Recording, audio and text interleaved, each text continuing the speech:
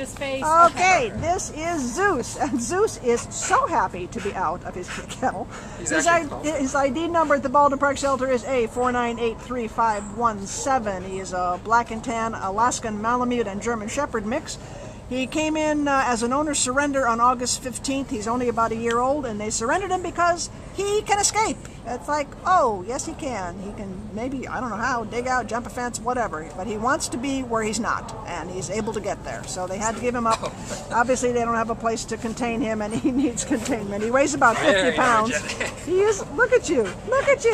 You just want to be somewhere else, and look at you. Play bow, you're going to do all that stuff. Zeus, you are a crazy man. You are a crazy man. All right. Okay, that's enough.